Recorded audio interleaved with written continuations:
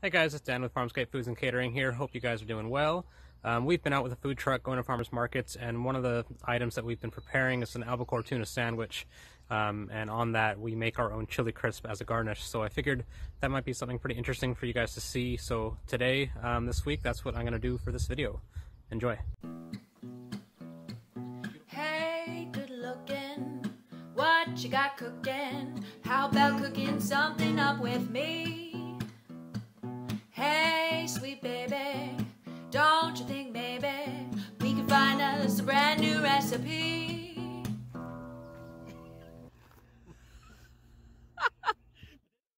To make chili crisp, the first thing you need are chilies. And here what I have, this is 75 grams of dried peppers. I'm using about 1/3 hot peppers, and the rest are actually beautiful smoked paprika peppers that we get locally, and we use that as a garnish for our brunches that we do with bluegrass on top of our bennies. But since those aren't happening right now, I'm willing to use those up for some chili crisp, and this is a nice way to add sweetness to this without actually having to add sugar. So that's why I like to do it. I'm aiming for kind of mild to medium in heat, but as you're choosing your peppers, just taste them when they're dry. That'll give you a really good idea of how hot your chili crisp is going to end up. Next, you're going to need 3 shallots sliced thinly, and then I use spring garlic here. It's 4 stalks of spring garlic sliced into rounds. If you don't have that, just use 4 large garlic cloves, and that can just be sliced. 2 tablespoons of fermented soybeans. This is about 3 grams of kelp and 5 grams of bonito flakes. This is in place of MSG.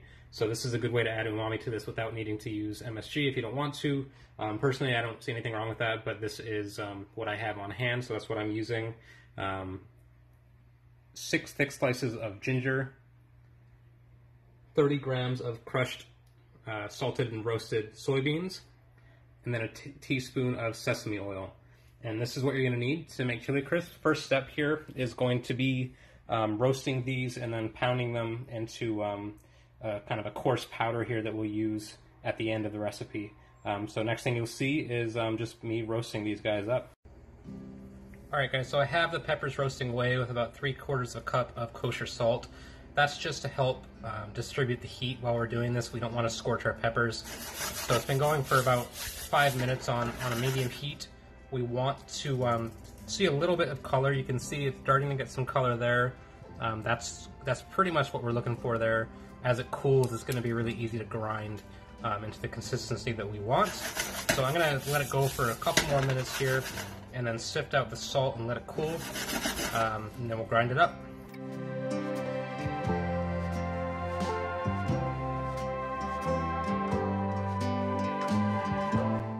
Alright guys, so the next step here is getting our shallots and garlic cooking in oil. And so for oil, what I'm using is vegetable oil, just because I want a neutral oil for the way I'm doing it. I would also, peanut oil would be great for this, corn oil would be okay, but just to be as accommodating as possible, we're doing it with vegetable oil. Grapeseed oil would also be a nice choice here, so you have some flexibility here. I'm using vegetable oil. We're going to add a lot of flavor to that, so starting with our shallots and our garlic. And really, you can start this at a pretty low heat. It's about 2 cups of oil, or a cup and a half of oil here. And we're just going to cook this until we get a nice brown color on it. The idea is to release all the moisture from this, and then we'll strain it from the oil, and we'll keep cooking other products in there afterwards. But for this, we want to crisp these guys up, take them out, let them dry, and then we'll add them in at the end. So we'll let these guys cook down. Probably add a little bit more oil to this, maybe another ½ cup or so. There we go. Now they have plenty of room, and we'll let it cook down.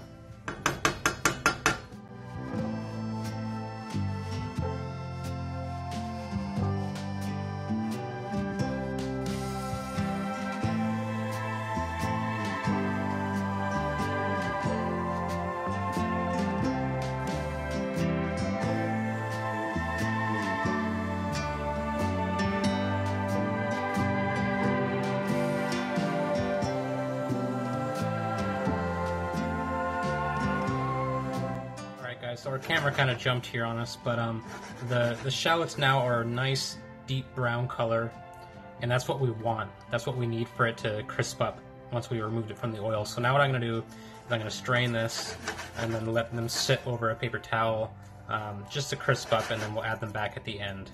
So I'm going to do that real quick. Alright, so the next step is adding in our slices of ginger, and we're just going to fry these guys for a few minutes, probably 2 or 3 minutes. We're going to remove these from the oil after we've cooked them, but this is just to get some nice flavor into the oil. Alright, so these guys have been simmering away in that oil for a few minutes. Next step I'm going to add is, to add the fermented soybean. And it's probably going to pop a little bit as it goes in. What we want to do now is remove all the moisture that we can from this.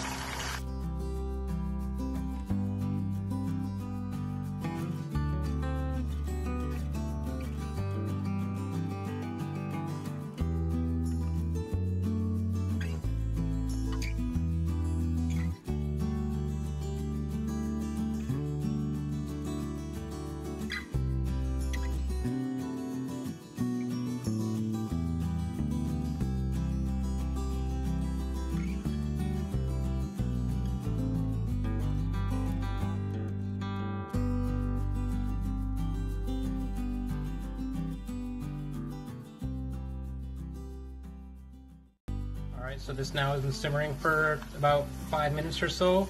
Now we're going to add our kombu and bonito flake powder.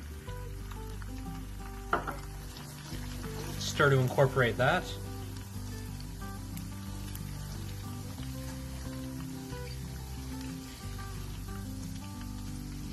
Then we can add our soybeans.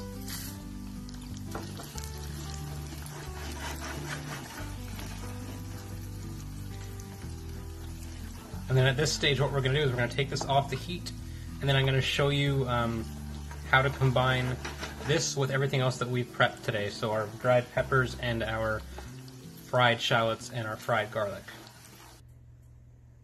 Alright guys, so we have our oil mixture here. What we're going to do is we're going to combine this, which is our now crushed peppers that we roasted off earlier. So I just ground these down in a mortar and pestle. This is the consistency that you're looking for. Obviously it's not, it's not super consistent, but we want that. We want some of the powdered peppers to kind of melt into the oil, and then we want the seeds and the chunks in there for what really gives us our crisp. So we're going to add that.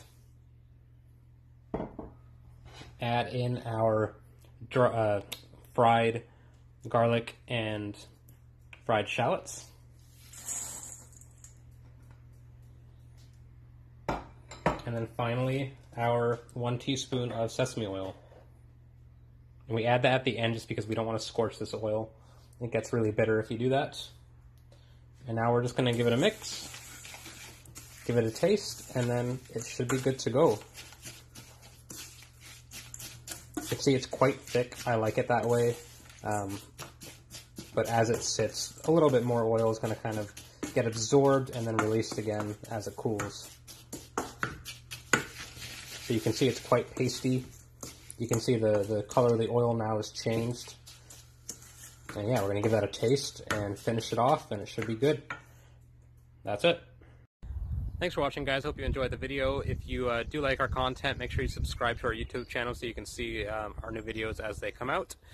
Make sure you also follow us on social media, on Facebook and on Instagram at Farmsgate Foods, so you can find out where we're going to be at each week with the food truck. Normally that's either going to be at the Esquimalt Farmers Market on Thursdays, Duncan Farmers Market on Saturdays, and the Cedar Farmers Market on Sundays, with some exceptions. So make sure you follow us and find out where we're going to be so you can try some of our food. And check out the link in the description below to the co-op. So again, you can get some of our frozen food delivered straight to your door through the co-op. We're still doing that. You can also do that in the link in the description below to our online ordering website. So you can get some of our frozen food delivered that way to you. And yeah, don't forget, no matter how you do it, support local. Thanks, guys.